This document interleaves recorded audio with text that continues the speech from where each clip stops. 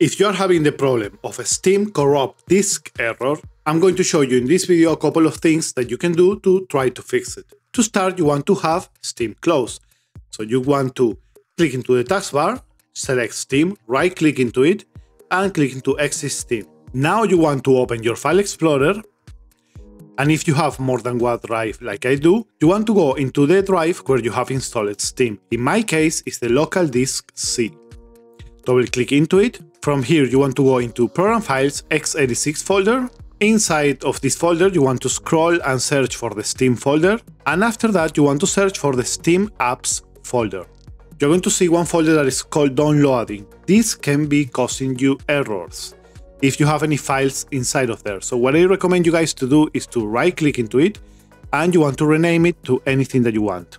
In my case, I'm going to name it Download. This will reset your downloads, and now you can try to re-download that game or to reset your updates. The second option that I'm going to show you guys is to clean the downloads cache inside of Steam itself.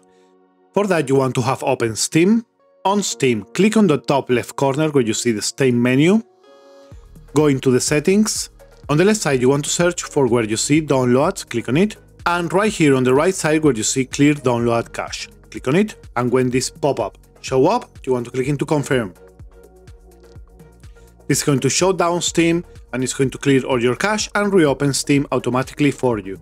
The last option that I'm going to show you is inside of Steam itself once more, and for that you want to go once more into the Steam settings by clicking into the left top side. From there, on the left side, you want to click where you see storage, click on the three dots on the right side to open the settings, and you want to select Repair Library. This is going to repair the library folder where you have all your Steam games installed. Another thing is one option of Windows about the power saving that can cause this error. And to change that, you want to type into the search bar Power Plan. You want to open the option where you see Edit Power Plan. Now you want to go into the Change Advanced Power Settings. The small menu is going to open, and you want to look the option where you see the hard disk and turn off hard disk after. And you want to set this all the way down into Never.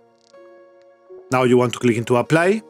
Okay, the last option that you want to do is to go into the search bar and type Power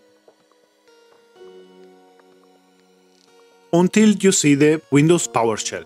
Right-click into it and click into Run as Administrator. And now, when you are on the disk drive where you have installed Steam, you want to type chkdsk and press Enter. This is going to check for any bad parts that you have into your hard drive. If you see that you have a lot of bad sectors in your drive, maybe it's time already to change your disk. That is it for this tutorial.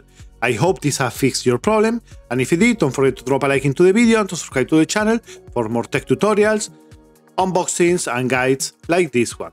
Thanks for watching, my friends, and like always, see you guys on the next time. Bye bye.